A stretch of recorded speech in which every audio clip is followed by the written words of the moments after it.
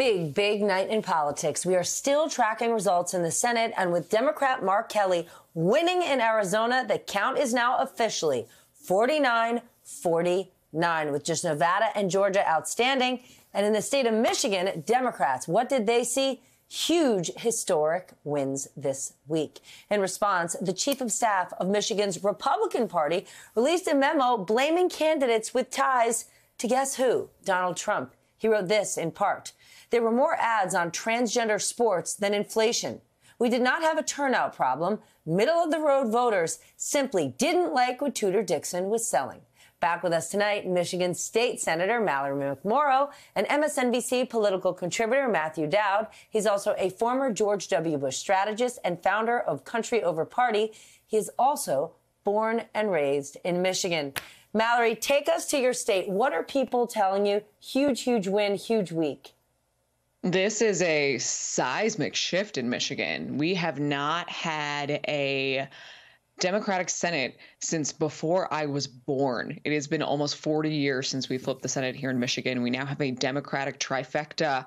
And I'll be honest, it's a little bit rich to read the GOP blaming Tudor Dixon for focusing too much on culture war issues like transgender kids playing sports, when that's what every single attack ad against our incredible legislative candidates were all about. The entire party took a huge bet on culture war and conspiracies, and they lost. We've reached our limit of crazy.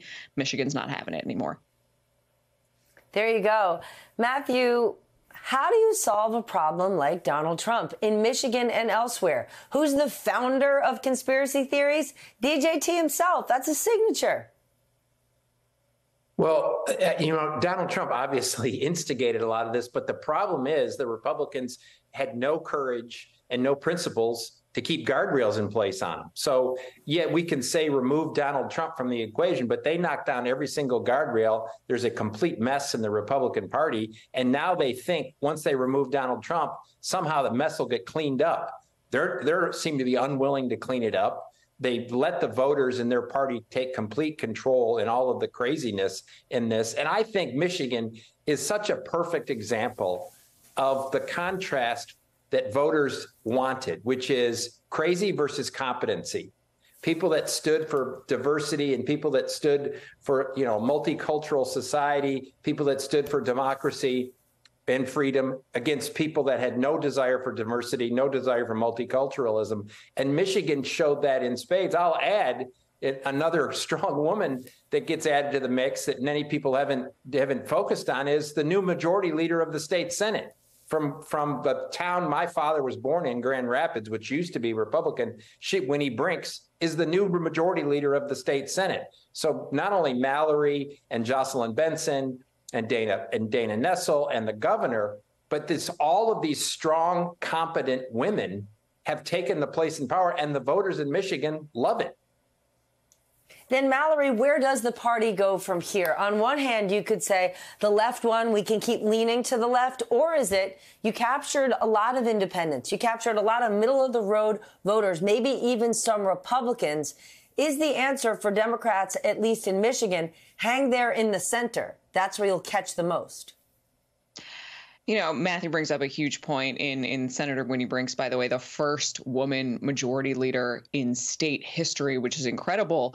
But I looked at our caucus the other day when we all got together, and from the top to the bottom, from Whitmer on down, we are competent, passionate people. And I think we have to get out of this mindset that there's some flank of the party that's going to have all the answers. We had incredible candidates who are perfect representations of their districts.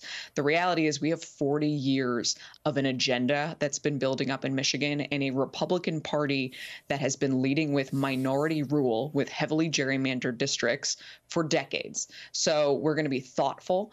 We are going to be compassionate. We're going to bring everybody to the table, but we're going to follow in what Governor Whitmer has done so well, which is being progressive, pragmatic, getting things done, expanding economic economic opportunity, investing in education, and being incredibly aggressive on issues that matter, like voting rights, like abortion access, making sure we expand our Civil Rights Act to include the LGBTQ community and not attacking them. And we can do everything all at once in a way that is thoughtful and shows the rest of the country this is what a big tent party looks like when we're in charge. Mallory, I do think you've got a couple of libraries to get reopened in your state. Matthew, yes? The only thing I was going to say is the one problem I don't think they could deal with is the Detroit Lions. So until we can fundamentally deal with the Detroit Lions, which has been 50 years of losing all my entire life, I'm not going to be happy. I'm happy about the election results. I'm not going to be happy till we deal with the Detroit Lions. Hey, we've got okay, that can be 40 years in the making, 50 years in the making. We can do it. Okay, well, then you have hope. Matthew, let's go from your second home state, Texas. Michigan is proof the Democrats can win big in a purple state.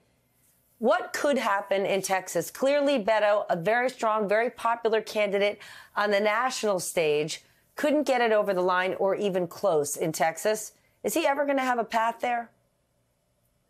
Well, I think the Democrats will eventually have a path here. Eventually, we've been talking about this for a while, eventually, because of the demographic change and all of that. I think the problem for Beto, and he was a very inspirational figure to a lot of people, but he entered that race. If he had not run for president in 2020 and just skipped that, it was a close race for Ted Cruz, he would have been a very popular figure entering the race. He was not a popular figure. He was actually less popular than the incompetent governor that we have, or Greg Abbott that we have here. And so I think there needs to be a whole new range of candidates. A candidate for lieutenant governor that ran for the third time statewide and lost here. And so I think the Democrats have to bring in a whole new round of candidates. But two, there's a lot of work to be done. 9 million registered voters in Texas didn't vote. 9 million registered voters in Texas didn't vote. Because the way the state has been acting is many of them feel like, oh, it doesn't matter. Republicans are going to run it. Doesn't matter. And they need to see a bright spot. They need to see a spot. It's going to take time, and all these things take time. But I think, one, recruit new candidates that inspire people that haven't lost before. That's a big part of it. But two, the work has to be done. And so starting at the local level, I think it will get there. But in this case, you had two unpopular candidates running against each other for governor, and the voters went with the incumbent governor in the course of this. And I mean, that's just the reality of it. But there's a lot of work here in Texas to do to make it a swing state. Does that mean you're going to dip your toe back in, Matthew? You had your eye on that lieutenant governor seat. Well, I as I step back from it, and I always want to serve and do whatever I can. But as I step back from it, I think we need to make room, especially me, white male Christians, need to make room at the table, or open the table up and make room for candidates of diversity. And when candidates of diversity got in the race, there was an African-American woman and a woman legislator from Dallas got in. I said I had promised I would step back and make room at the table for that. I wish the other white male candidate had done the same thing in that race. I think there's many ways to serve, as Mallory knows. There's serving in elected office. There's serving in all kinds of ways. All of us have to find the spot we serve. So I will serve the state and the country in any way I can. I don't know if it's running for office. Well, maybe the Detroit Lions need a new water boy. If so, you might be the guy. I'm there. My friend Matthew Dowd, Mallory McMorrow, thank you both for joining tonight.